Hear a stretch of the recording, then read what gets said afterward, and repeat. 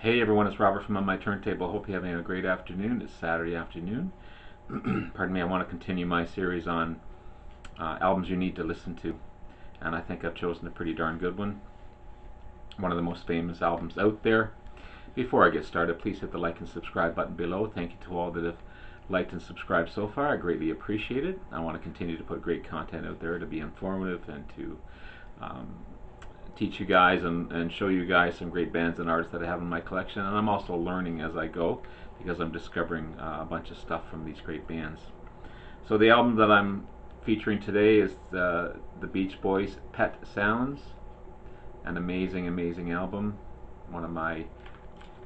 Starting to become one of my favorites. I just picked it up the other day, and I've been meaning to get it. I've looked at it and I wondered, and I was never really a Beach Boys fan. I found their music kind of poppy and songs about surfing and teenage girls and hot rods and stuff. It just wasn't my style.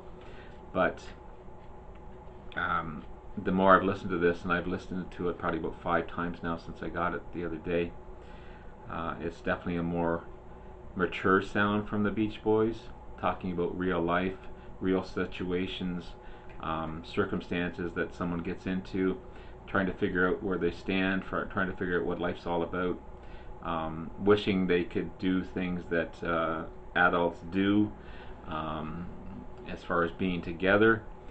So much more mature meanings to the songs, and that's what appeals to me. It's just an amazing song and album.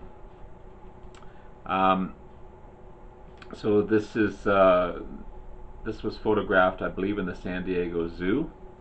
It's the boys with surrounded by a bunch of animals, and not all the band members were keen on having their photos taken with animals because some of the animals weren't cooperative and they didn't like that all that much.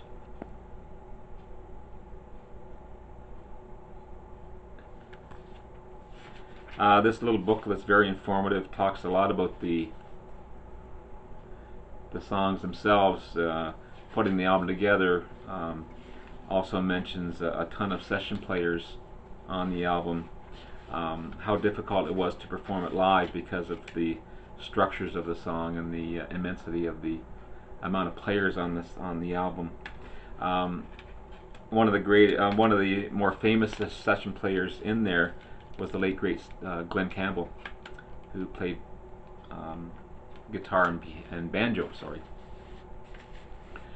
He was a huge session player back in the day. He played on a lot of Beach Boys albums as well as the Monkees and that type of thing. So great player, and of course he went on to stardom and a huge player on his own.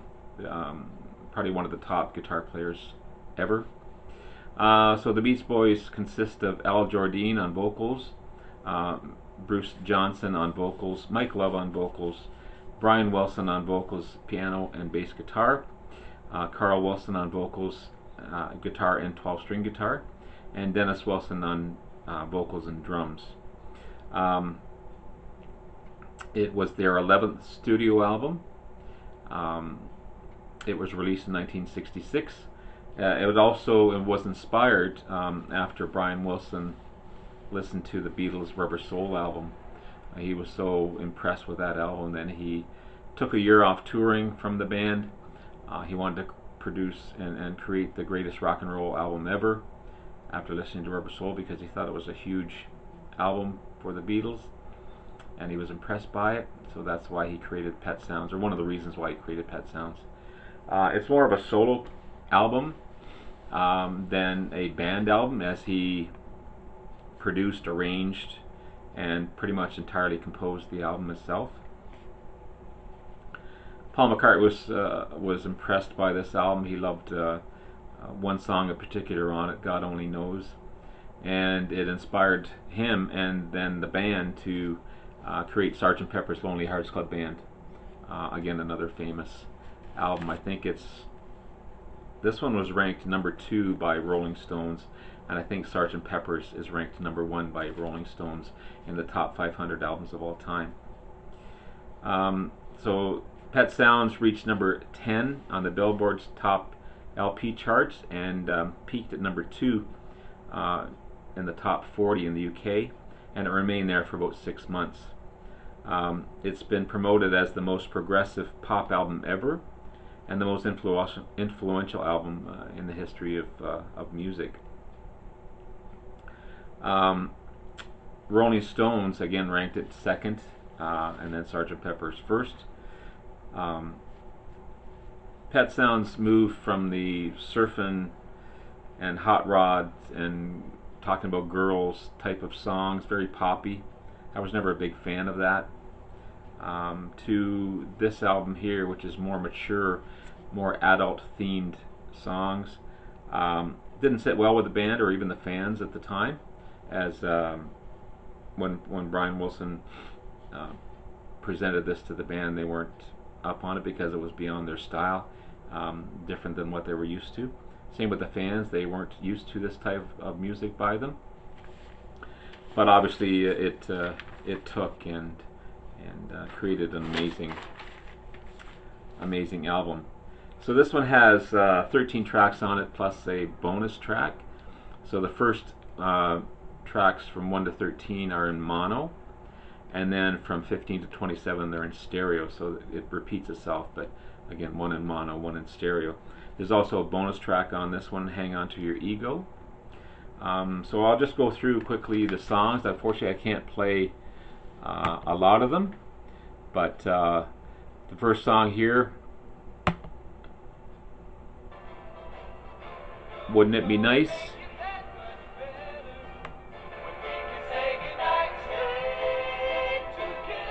This is a mature song about a couple wishing they were older so they could spend the night together, basically. Next one on it, You Still Believe in Me. A couple going through some hard times and wondering if they're still believing in each other and wanting to stay together. Beautiful, beautiful song. Next one is That's Not Me. About someone being alone after a breakup and wondering if he could handle itself on his own, and he's questioning himself. Next one is Don't Talk, Put Your Head on My Shoulder, a beautiful song sung by Brian Wilson. Basically, let's just hold each other and don't say a word, just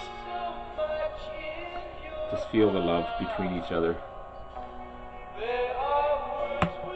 Next one is I'm Waiting for the Day. Great drum intro.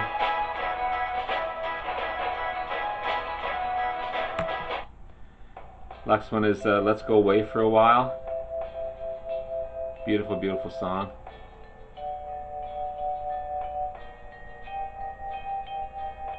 A little bit of xylophone in that one for sure.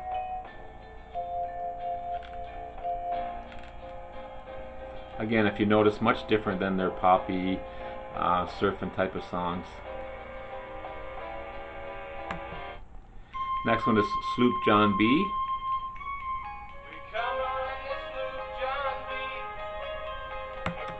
Next one is the beautiful God Only Knows.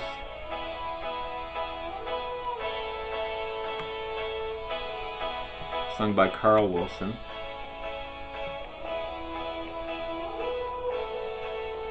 That's just it. With the Beach Boys, they were super talented. They had so many vocal styles, and so many of the band members could sing, and just, of course, beautiful harmonies as well.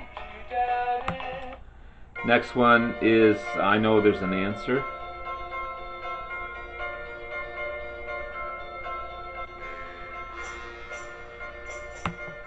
Next one is Here Today.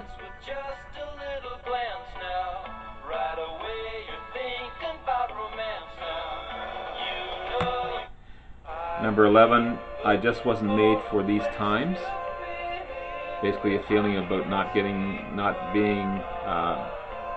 feeling alone and not being part of everything. Kind of an outsider.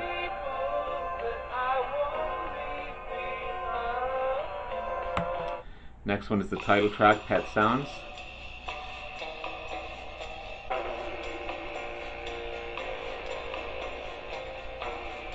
Great song. Next one is Carolina No. I believe it's basically someone that's changed. He thought he knew who he was with, and she's changed, and he's not understanding why.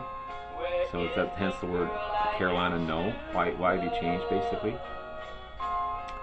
And the next one is the bonus track, Hang On To Your Ego.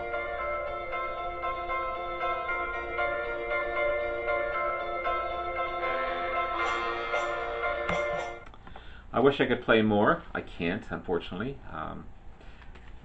YouTube won't allow that. But have a listen. If you like, I can put a link to my Spotify down below so you can listen to this as well. I think it's a fantastic album. So to me, this album takes the Beach Boys from a teenager looking for fun in the sun, talking about surfing and girls, to more mature themes, talking about love, talking about romance, talking about life, talking about being alone, talking about the struggles of breaking apart. And it's just a superb album, and it's definitely one you need to listen to. Have yourself a wonderful day. Thank you. Take care. Bye now.